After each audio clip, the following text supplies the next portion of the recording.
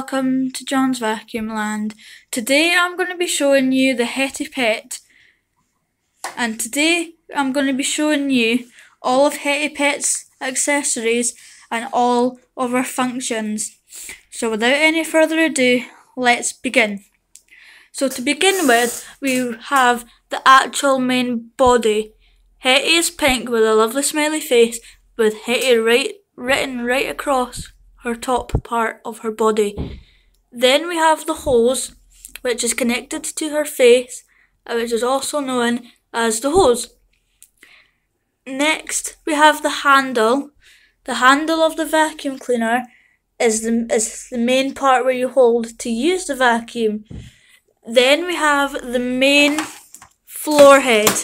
The main floor head is used on flooring and carpet. Then we have the two extension poles for Hetty. Inside Hetty, we have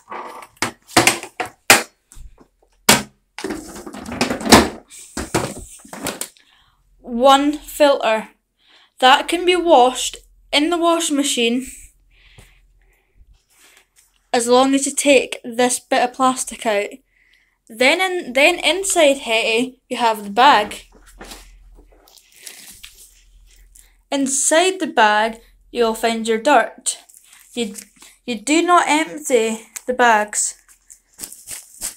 You just pull this tab, this big red tab there, and you pull it and you push it in.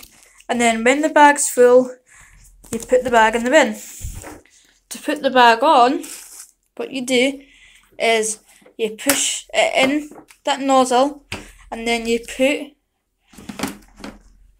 the filter in, and then make sure that on Hetty both clips at each side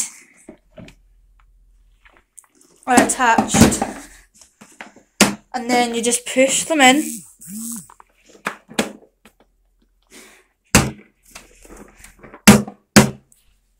And if she doesn't go on right, twist Hetty and click them all in.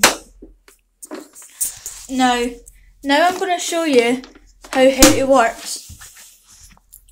Here you have the on and off switch. You just press that and Hetty will automatically turn on. Here is the light. So when you plug Hetty in, it notifies you so you know that the hoover is on. I'll show you.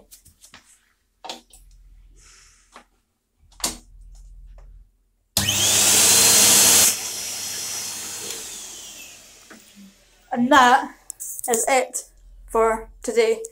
Goodbye. See you next time.